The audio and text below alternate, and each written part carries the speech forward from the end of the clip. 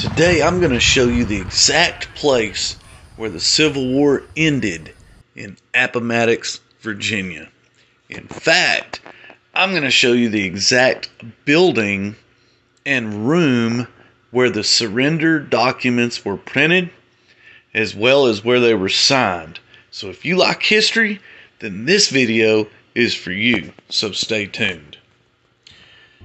April 9th, 1865, in Appomattox, Virginia. It all ended on that day. The Battle of Appomattox Courthouse marked the spot that Robert E. Lee formally surrendered to Ulysses S. Grant after Grant's army had Lee's army essentially trapped and cut off from much-needed supplies. Although this day didn't mark the official end of the Civil War, it began the surrendering process for the Confederate armies.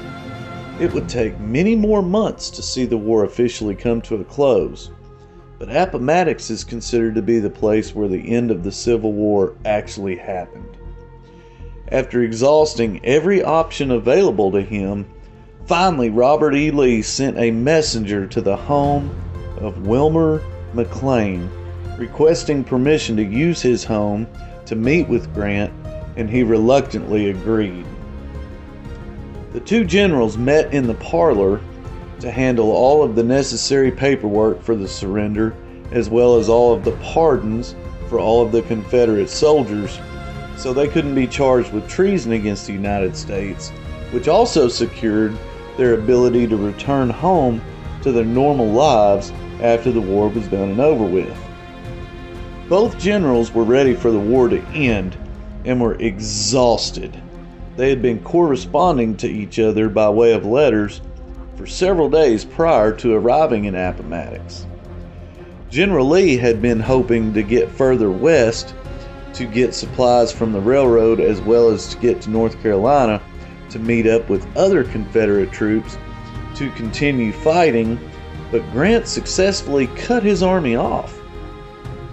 At this point, after a brief battle at Appomattox Courthouse, Lee knew his only option was to surrender his army to Grant, or they would all be killed or scattered across the area to try to find food to survive.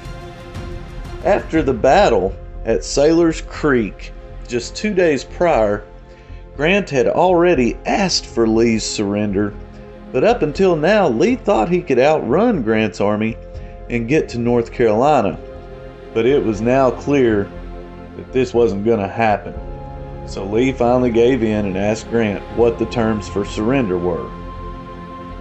Although this surrender marked the end of the war, it took weeks, even months, for others to hear about this surrender. So naturally, there were still fights going on, as many other smaller armies didn't even know that the war had essentially ended. But finally, on August 20th, 1866, the war was declared officially over, but not before the country was changed forever. The number of soldiers killed in this war is astronomical for both sides, as well as controversial.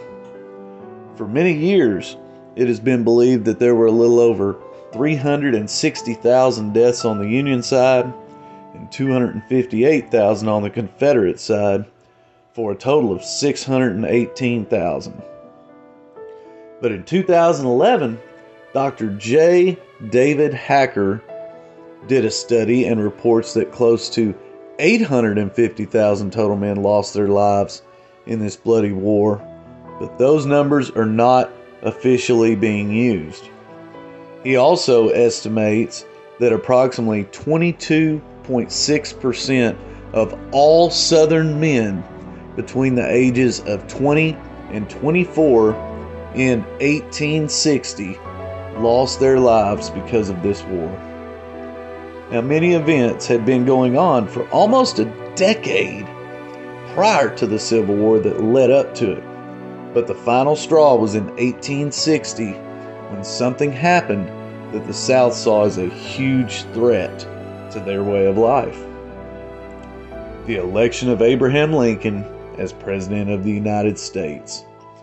Abraham Lincoln was clearly against slavery, and the South knew it. It took less than 6 weeks after the election for the first secession convention to take place in Charleston, South Carolina. A 60% vote secured the state leaving the Union. Almost immediately afterwards, Mississippi, Florida, Alabama, Georgia, and Louisiana followed suit in leaving the Union. This led to the establishment of the Confederate States of America, and Jefferson Davis from Mississippi was elected president. Immediately afterwards, Texas joined as well.